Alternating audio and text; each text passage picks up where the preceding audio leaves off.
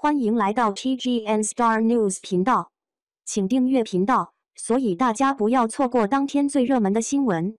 我们今天的时事通讯包括以下内容：文盲不绝望，逃避才绝望；王一博粉丝评论区骂战，遭王阳粉丝单挑。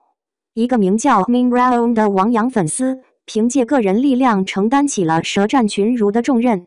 6月5日。他在评论区含沙射影地嘲讽某明星是文盲，这引起了一些粉丝的不满。面对王一博粉丝的追骂，网友不仅没有退缩，也毫不妥协，始终坚定地站在自己的立场上，认为某人就是文盲。最终，这条冗长的回复成为了一个搞笑的梗。曾有不少官方媒体用文盲一词来讽刺明星，而长时间以来，每当提到绝望的文盲，王一博的名字总是不远处出现。那么这次王一博粉丝的骂战是出于何种缘由？提名风波。由于王一博未能获得大奖提名，粉丝们感到不平。与他同剧组的王阳虽然获得了提名，但在娱乐圈的知名度远不及王一博，因此王阳成了众矢之的。作为一位拥有数千万粉丝的巨星，王一博拥有一支极其强大的粉丝团。尽管王一博本人没有发表任何言论，他的粉丝们却竭尽全力采取各种手段。这场舆论风暴不仅让王阳深陷其中，还波及到了爱奇艺和追风者剧组的账号。粉丝们使用的侮辱性词语有"别装死"、"欺负年轻人良心不会痛"等等。后来，一些网友在理清了事件的前因后果后，发现这次报名乌龙事件的起因在于爱奇艺。尽管制作组为2位主演都提交了报名，但最终入选的却不是更受欢迎的王一博。然而，仍然有网友表示不满，认为演员本人不能假装无辜，因为报名过程中有一个步骤需要报名者签名。如果2位主演都声称对此不知情，这就意味着爱奇艺没有严格遵循相关流程。然而，如果2位主演都已经签字，这就意味着王阳和王一博在公平竞争。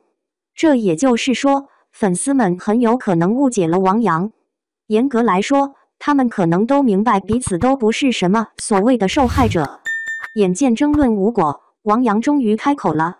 他用简洁的语言表明自己一直是个兢兢业业的演员，没必要多说什么。随后，总监制也主动承担了责任。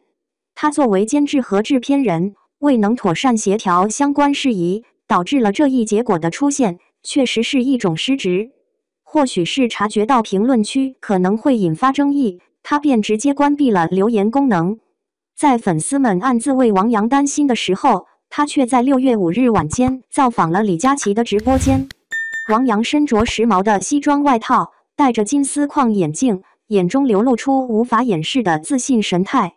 他看起来不仅没有因为被责备而感到悲伤，反而因为吸引了一些关注而感到高兴，甚至还积极地演出了一场霸道总裁的戏码。我好像真的爱上你了。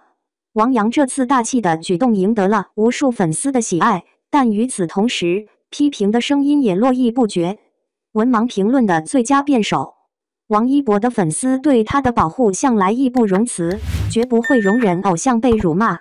而引发这场风波的，竟是一个始终坚持立场的网友，由于坚定的讥讽王一博是文盲而走红。当粉丝们看到流量型文盲这个词汇时，立刻激动不已，纷纷使出浑身解数，试图教训这位网友。需要注意的是，这位网友起初并没有明确点名他所指的文盲是谁。然而，有一位粉丝立刻对号入座。昵称以 M 开头的网友也不甘示弱，再次称某位明星是文盲。粉丝们则回应道：回家买面镜子照照看，你有哪一点比得上王一博？ M 网友毫不自卑，坦率地表示会到此一游。这4个字无疑深深刺激了粉丝们的神经，他们纷纷点击举报，并用污言秽语对他进行辱骂。M 网友则从容不迫地逐一回应，就是文盲。眼见 M 网友如此执拗，粉丝们干脆采用温和的方式，向他普及王一博在舞蹈、演技上的非凡才华，以及他俊美的外貌酷似百元虫。因此，曾经不敢得罪王一博粉丝的网友，也在这个话题下特意出谋划策。一些网友更是口无遮拦，讽刺道 ：“M 老师舍身炸粪坑。”如此大胆的言论，不难想象其私心有多么精彩。凭借文盲的评论 ，M 网友吸引了超过1万名粉丝。然而 ，M 网友毫不畏惧，甚至刚加入时也没关闭私信功能，还把粉丝比作苍蝇。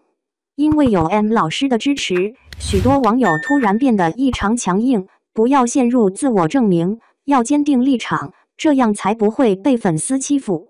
在 M 网友成功示范的鼓舞下，许多网友不再低调行事，纷纷大胆发声，质问文盲难道就不能说话吗？甚至有网友创建了 Minground 话题，并将他的语言称作文盲学。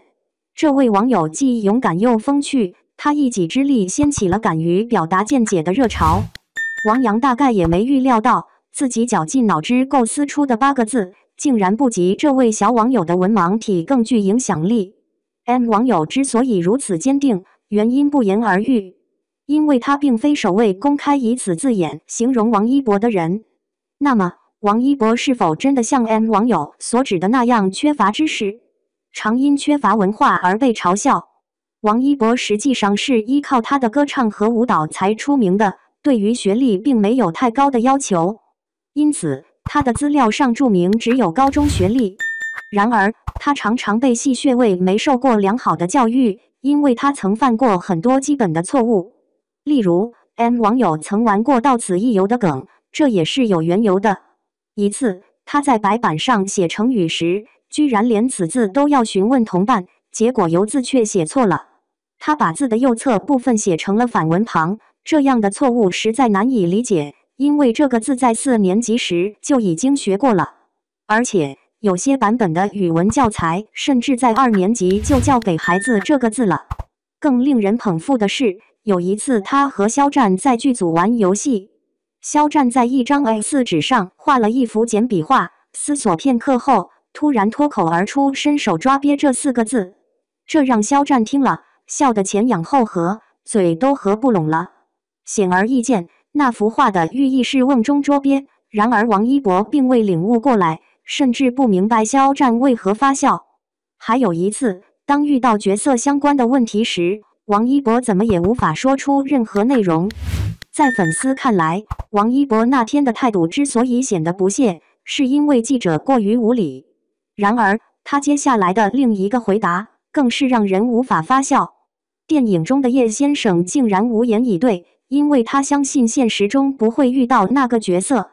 随后，这件事被香港媒体注意到，并直接在报纸上用大字标题写上了绝望的文盲。